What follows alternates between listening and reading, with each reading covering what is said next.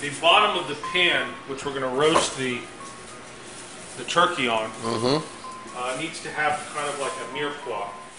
And a mirepoix is classically onions, carrots, and celery.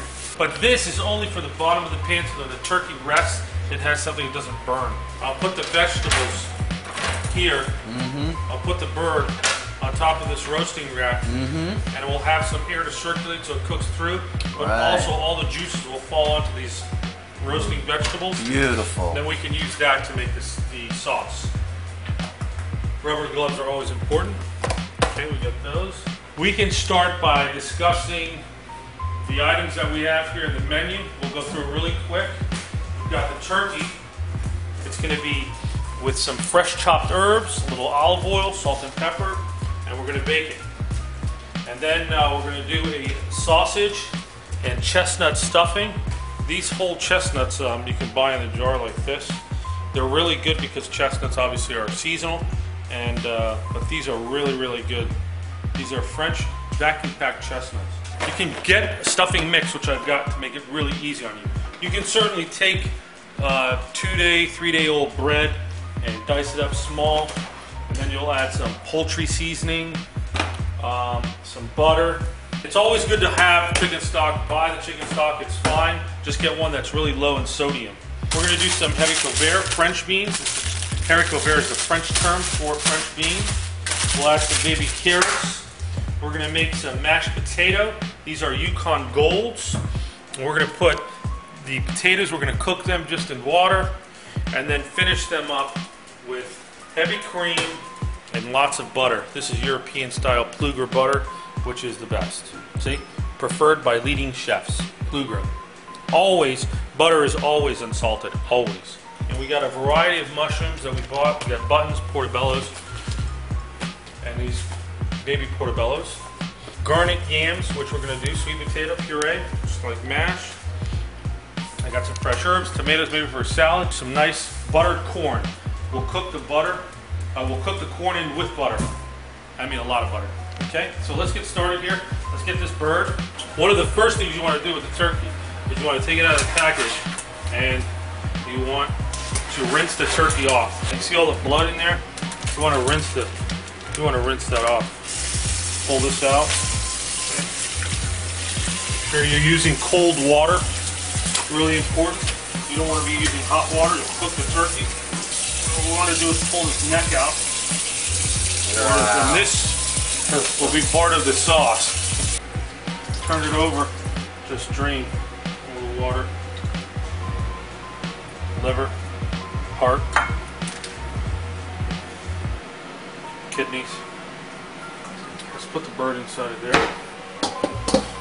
Okay, so here we go. We're going to turn the oven on because we want to preheat the oven. We're going to start at 450, and the hotter I get it, because again, in the beginning, we want to make it golden brown and color it.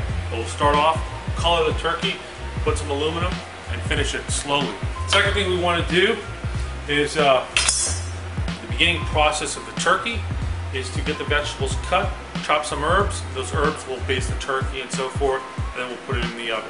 You want to cut these vegetables somewhat large dice, because what's going to happen is a long cooking time. So if you cut them too small, they're going to become mush. The bigger, the longer time you can cook with them.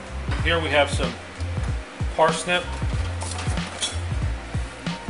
And you can see I'm putting with the skin on because, again, this is going to be for the roasting of the turkey, and also we'll use it to make our sauce.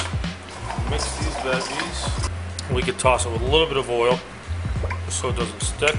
And also, the darker it gets, the more caramelization we're going to get, which will then further flavor the sauce. Get our herbs cut.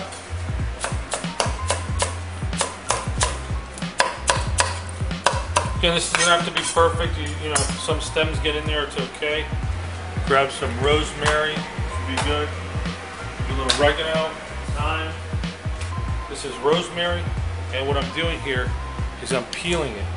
You start from the top. You're left with that, and you take that, see? The stems on the rosemary tend to be bitter, so try not to want to put the stems in there, get those in there. Now we're just going to chop all these herbs together. And one of the most important things about doing this is flipping them over. That's how you get an even cut. I personally don't like to stuff a turkey at any point of time. If I'm going to stuff it, it's going to be with vegetables, but I'm not going to use stuffing because a lot of times the bird may not cook all the way through. You think it's cooked, and you eat the stuffing, and there's cross-contamination because it's still raw inside, so you never really want to do that. Inspect him, and you can leave this in here because this is going to hold the turkey together. Now here's one of the things I like to do. See these wings, a lot of people tend to cut those off. But what I do is I just bend it back so it has something to rest on. You just turn them over, now it can rest on that. Okay. Just like this. Boom. Another thing you can do is put your finger between the skin and the meat.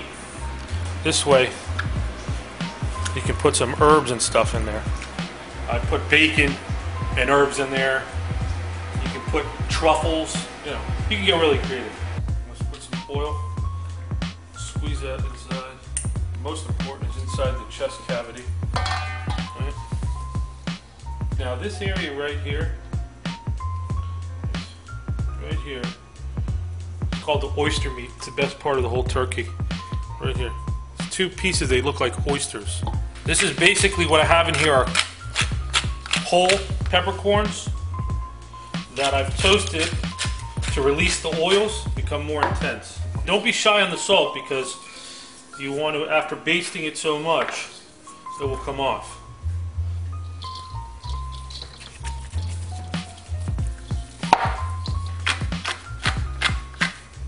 Take some of these vegetables, toss those in there. Really push it hard so it retains its shape. You want to work smarter, not harder. And besides, we have the turkey here. We want to make sure we don't cross-contaminate. That's really important as well.